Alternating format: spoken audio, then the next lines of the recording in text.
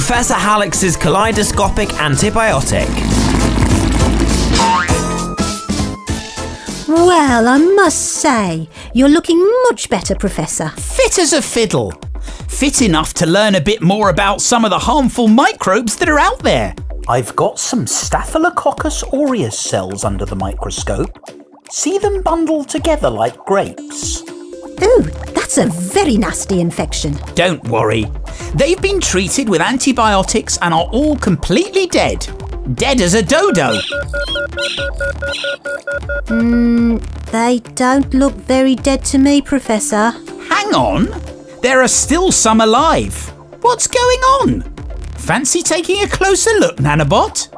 Why don't you use the Heli-Telly bubble to shrink down and take a gander? Heli-Telly bubble, ready for launch in 3, 2, 1. Well, there's certainly a big crop of Staphylococcus aureus cells in this sample. They look like big puffy balls lurking around in groups. Their shape, large clumps of spherical cells, is very common to the Staphylococcus variety of bacteria. They can double in number every 20 minutes or so. Which means I'm about to get outnumbered. All right, nurse. I'm adding some more of the antibiotic now, and it's a strong one. Some of the cells have been affected. They're shrivelling and dying, but others haven't been affected by the antibiotics at all. Mutation detected. Mutation detected. Those mutated cells aren't affected by the antibiotic. They are antibiotic-resistant Staphylococcus aureus, also known as MRSA. Unfortunately, MRSA bacteria, like some other microbes, is resistant to many types of antibiotics. They're what we call superbugs. I'd get out of there pronto! Superbugs are bacteria which are more resistant to antibiotics and are difficult to kill. There are several different types.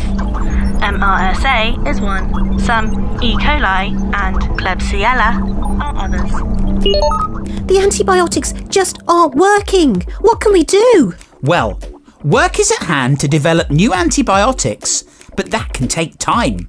Superbugs can be treated by some last-line antibiotics, but we don't want bacteria to become resistant to them. One easy thing we can all do is help prevent infections from taking hold, and we can do that with good hygiene.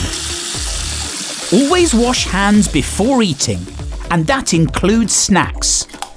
Otherwise, it will be more than just food that gets in. And use a tissue when you sneeze, then wash your hands.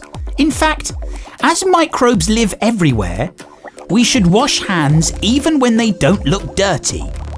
Our bodies are very good at beating infections all by themselves. And with a little helpful hygiene, we can avoid the need to use antibiotics at all. Because antibiotics are used so frequently, bacteria have had time to adapt and mutate to resist them. Doctors want these drugs to keep working, and to do that, antibiotics should only be used when they're really needed for severe infections, not coughs and colds, most earaches and sore throats. Overusing or sharing antibiotics increases the number of superbugs with mutations which can't be killed by antibiotics or your body's defences. I tell you what, you do not want a load of those resistant bacteria taking over. Ooh, I think I might have a hot soapy bath right now. Professor Hallux's kaleidoscopic antibiotic, with support from Ebug and Public Health England. Find out more at funkidslive.com/Hallux or visit e-bug.eu.